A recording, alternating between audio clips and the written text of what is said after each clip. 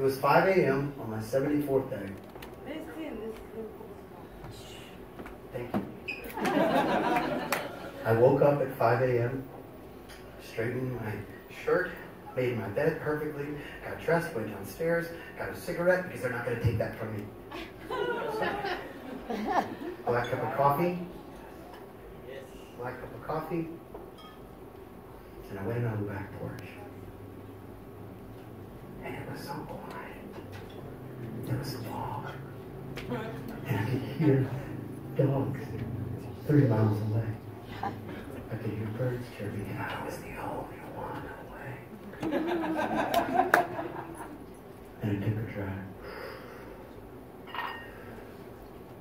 If you're up there, like they say you are, like everyone else has, and believes, you're going to come into my life right now because I need you to be in my life. I really messed up. And I'd like the chance to join your club. I want VIP to you, bro. I need you in my life, bro. So make that bush catch on fire. And I went, go! And nothing happened. So I was like, fuck! Right? I just didn't understand it. She said something about a warm feeling's gonna come over you and you feel all gooey inside. I'm like, you're full of shit. I don't get it.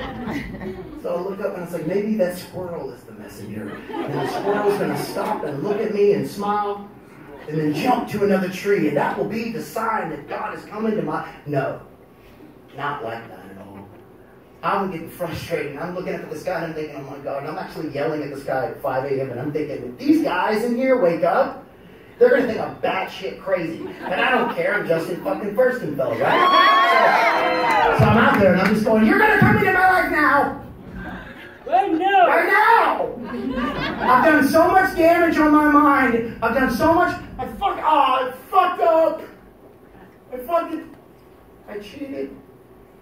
I lied. I'm a fucking hypocrite. Please bring it down like I'm 4 years old. Let it come into my life like I'm 4 years old. Just make it easy for me to understand because I'm fucking stupid over this. And as soon as I said that, this fucking bee starts flying around, right? And I hate bees. I fucking hate bees. Plus I've got ADD like a motherfucker. So now I'm focusing on this fucking bee. I can't focus on the fucking unknown. And it's fucking with me. I'm getting pissed. And it's loud as shit. I'm sorry, God. Just forget the bee right now. Forget the bee. Just bring it down to me like I'm a force. What the fuck? And I look over. And there's this big black can. And it says bee killer on it. And I'm like, oh, that wasn't there before. Okay, here's my attention. I'm sorry, God. Let's do this. And I'm talking to God. Please come into my life. And it's getting louder and louder. And I'm looking at this bee going, why the fuck are you here right now? You are fucking up my mojo with a man. I'm sorry. Please come into my life. And I look over and this bee now is circling this bee killer can.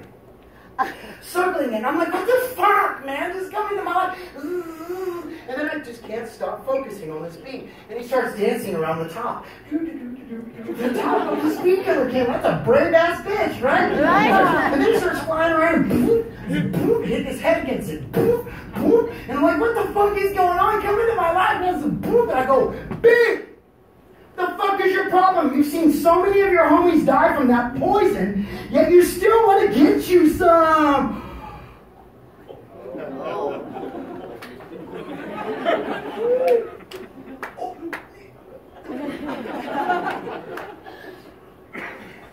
And it was right then that I realized I was the bee. I just couldn't stop trying to get me some. And I looked up and I said, is it really that easy? Yes. Is it really that fucking simple? And as soon as I said that, this warmth came over. And this glory came over me. And his backpack was like gold. I was like, oh! But I couldn't yell like that because I'd wake everybody up. But I shut the fuck up. And I walked out. 2 days later, I flew home. And I'm getting off.